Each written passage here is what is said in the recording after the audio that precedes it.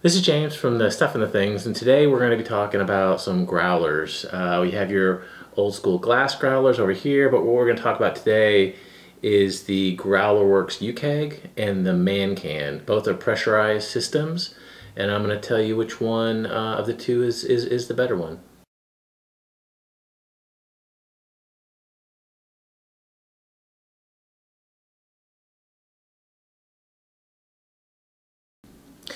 Okay, we're going to start off by talking about the GrowlerWerks uKeg. Both of these pressurized growlers I got on Kickstarter, so they both were Kickstarters and now both available for sale, so I'll put links to those below. The GrowlerWerks it came out first. It was a Kickstarter in October of 2014. They estimated it was going to start shipping in May of 2015. It actually didn't ship in limited quantities until December of 2015.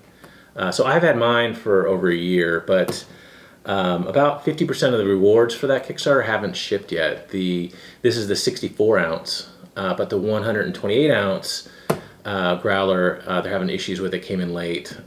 So those haven't actually shipped, and a lot of people haven't got them yet. They had over 10,000 backers, and they raised $1.5 million for these.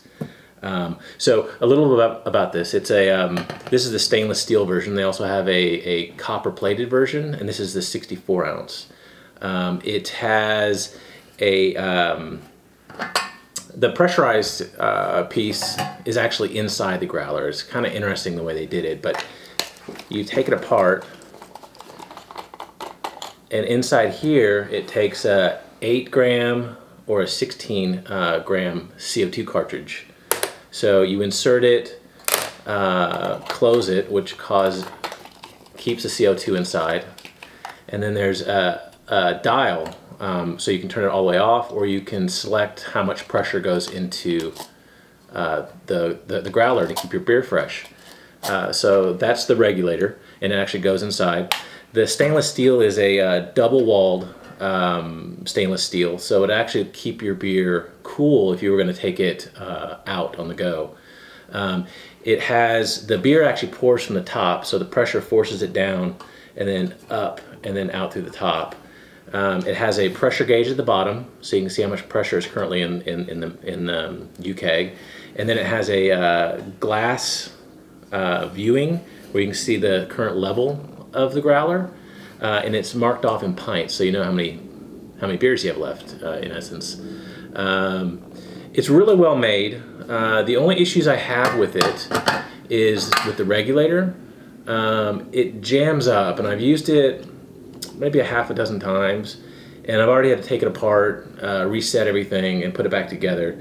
And from people online, I've read that's a common issue, and I really don't want to have to deal with taking it apart and putting it back together every few times I use it.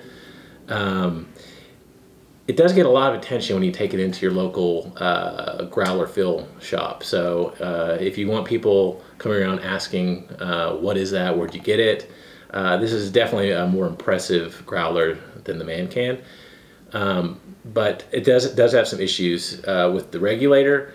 And then the other thing is there's a little switch on the side here to turn on and off to pour, and that gets stuck quite often. And sometimes you actually have to use a wrench to kind of push it through. And this thing is really kind of loose, so I don't put too much pressure. It feels like you're bending it. So there's a couple issues. I've used it a half dozen times, like I said. It works really well for what it is, minus the regulator, and then this little valve thing gets stuck. So the second growler we're going to talk about is the ManCan. It was also a Kickstarter. This one was put up on Kickstarter in May of 2015 with projected shipping of September 2015. It actually didn't ship until December 2015. And as far as I know, there was 1,600 backers, and they've all got their ManCans. The project raised $320,000, so it wasn't as successful as this one. But given that I have two 128 ounces and one of the 64s, you can kind of get the idea that this is the one I prefer. So I'm going to give you little details about it, but this is the one I use on a weekly basis now. And we just got this one filled. This is the 64, and these are the 128s. What's nice about this is you can just take the keg part with you, the ManCan with you, with the top on it, and you can pop off the accessories, where this is all built into the growler. Regulator goes inside. This one has a regulator that goes on the outside, and it has the hose, the tap, that goes on the outside also. So like that one, it takes a CO2 cartridge. In this case, it takes a 16 gram cartridge. One of these for the 64, I think I usually use, I can fill this up 3 or 4 times with one CO2 cartridge. So works really well. So this is full, so let's actually see how it pours. So this is the CO2.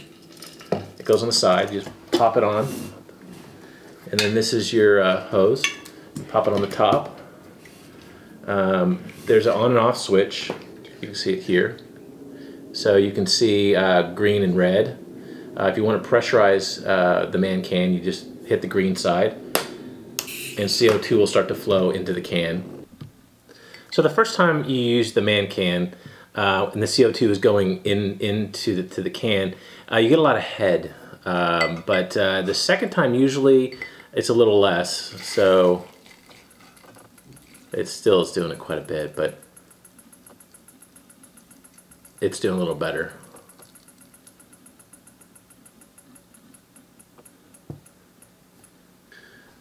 Okay, so the other thing with this is cleaning your growler when you're done with it. To be honest, this one is hard to clean, right? So you have to clean out all, it's all attached. You basically have to repressurize the whole thing and force water through. Both of them sell these like cleaner tabs. This is the ManCan version of it, but they want you to pop one in with water and then rinse it through. This one takes a while to clean. This one, on the other hand, is a little easier because you can just pop off your accessories, right? And then just wash out this, and you can also force some water through the hose, but it doesn't take as much as this because you have to fill it all the way back up, fill it with air again, and then push air through here to clean out the whole thing. One of these is basically use one 8 gram cartridge with each fill with this, because you basically use half of it to pressurize your beer and then the other half to clean it at the end. Whereas this one, you just need a little bit of CO2 to clean out the piece. And just to give you an idea, this basically has a hose that goes down to the bottom, so it draws from the bottom and then pushes out. So we're going to show you what they look like in the fridge. We'll start with the GrowlerWerks uKeg. This is a 64 ounce. There's plenty of room for it. I don't have a 128 ounce to tell you what that's going to look like, but it may be bumping the top, especially with the handle here. But it does fit, and you have access to everything, the regulator and everything, so that's good. The second one we're going to show you is the 64 ounce ManCan. And again, this one fits fine. The accessories can kind of be moved and tilted, so it all fits. You have access to the switch and you have access to the hose, so this is fine. The third one is the 128 ounce ManCan, and that one actually is not going to fit with the regulator on it, but it comes with this little silver cap. So what you could do is fill it, store it in your fridge, and then when you're ready you could take it out, put the regulator in, wherever you're going to go, you could use it at that point, but you couldn't use it as a daily drinker at this size, at least not in our fridge. So that's the end of the review for the growlers. I obviously like the ManCan over the uKeg, so if you guys are looking for a system to keep your beer fresh for longer, I would highly recommend the ManCan. The 64 will give you 4 to 5 beers, so maybe it'll last you most of the week. If you want to see some of my previous videos, you can click in the middle. If you want to subscribe to my channel, click on the left side. And if you want to click to my daughter's videos helping with this, you can click on the right side. If you have any comments or questions, please ask below.